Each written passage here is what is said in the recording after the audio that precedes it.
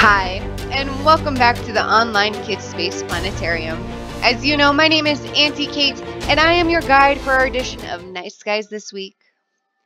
Our topic this week is on our red planet, Mars. And that is because on Thursday, February 18th, a new rover named Perseverance landed on the red planet. And my friends, there are some super cool plans in store for this rover. So we're going to talk about it. Let's begin. As always, down on the bottom left of our screen is our location, date, and time stamp. You can see that we are still in Westminster, Colorado, and our date is set to 1 week from the 18th, making it February 25th, another Thursday. And our time is now just about 15 minutes till 6 p.m. or 1800 hours. We can see our sun is beginning to set there on the right. And we know from our previous talks that all of the stars, the moon, the planets, and our sun all appear to rise out of the east and set in the west.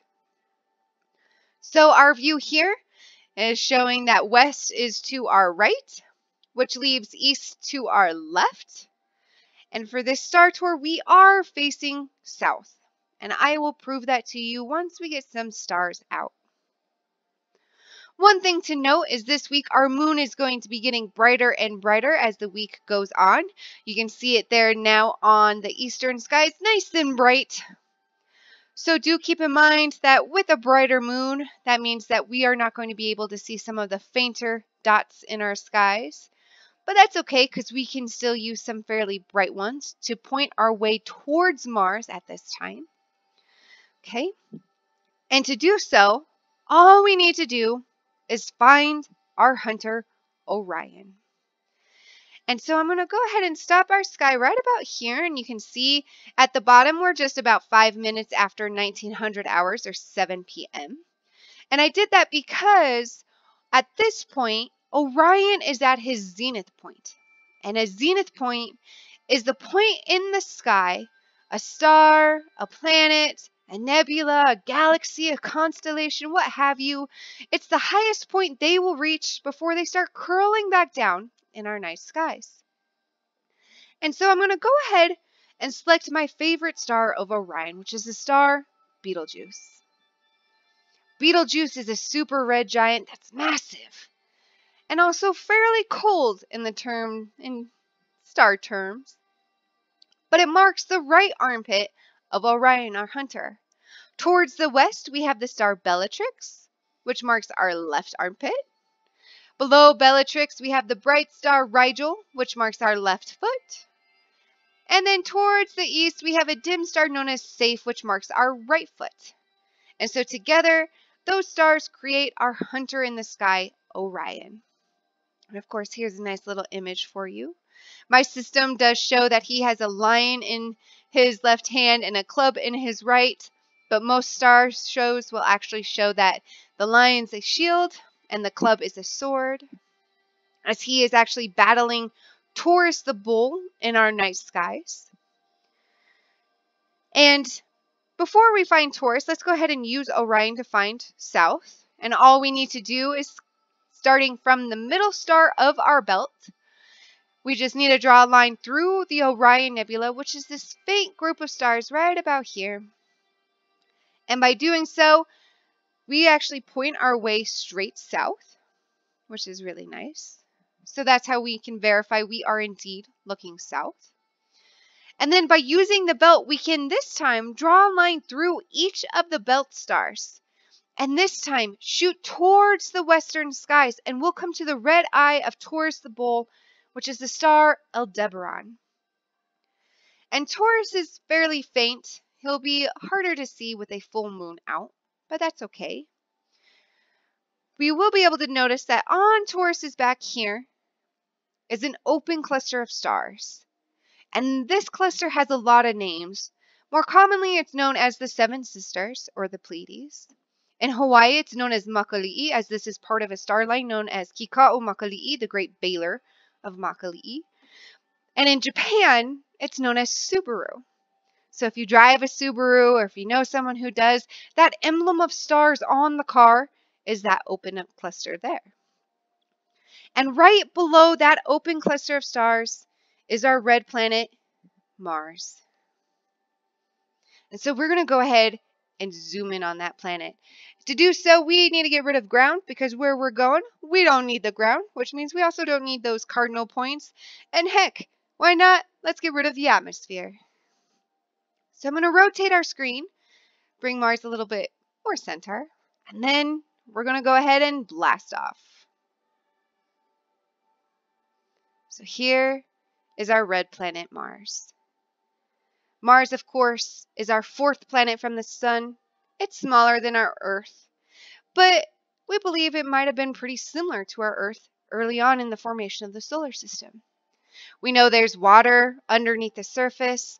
We found out last year this planet's actually still geologically active. It's not dormant.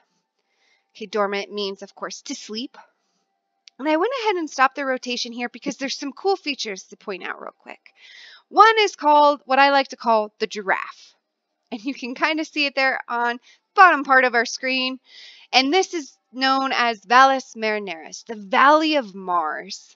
And it's so large that if I had some fancy space scissors and I cut that canyon off of Mars and stuck it on our Earth, end to end, it would go from New York City all the way to Los Angeles, California.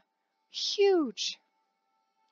And then right above it, you can see a line of 3 gray dots and then a nice big dot there a little bit higher, making kind of a triangle on the planet.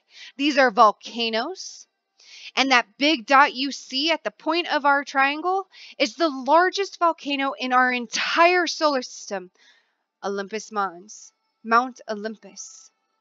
It is so large that if I use those fancy space scissors, but this time to cut Olympus Mons off of Mars and stick it on the Earth, it would cover the entire state of Utah and then some. It's huge, my friends.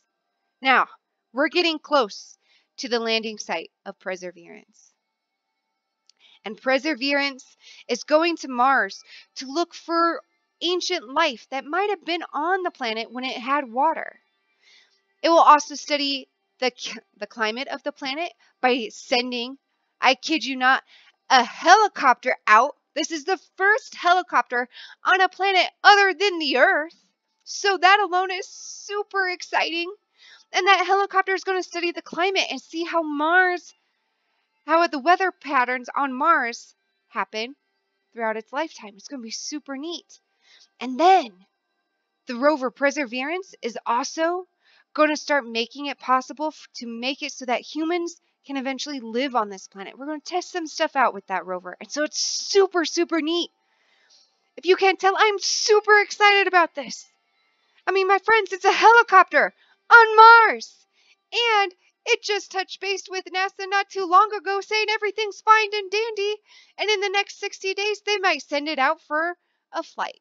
So that's super exciting.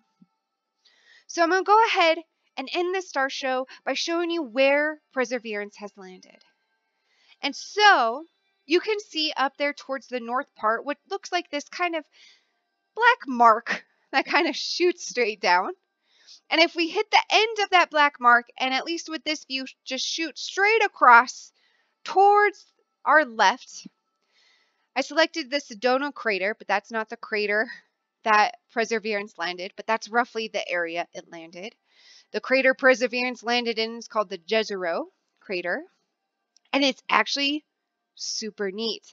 At that point, there is an old water delta, and we can see evidence of where there was a river, and this river fed into a lake right at that point. And so that's where Perseverance is, to see if it can find some old ancient life, some microbial life. So this is pretty exciting, and wanted to definitely show you out. And sorry, made the star tour a little bit longer this time around, but still always exciting to see. And so with that, that will be the end of our Star Tour. Of course, if you would like to have a special shout out for one of the kiddos in your family for their birthdays, you are more than welcome to shoot me an email at kate.hall@kidspacelaunch.org, and I will be more than happy to make the announcement for you. Of course, if you do enjoy our Star Tour programs, please help us stay open by donating to KidSpace Launch so we can still provide this to you. And of course, from all of us here at KidSpace, thank you for watching, and happy stargazing.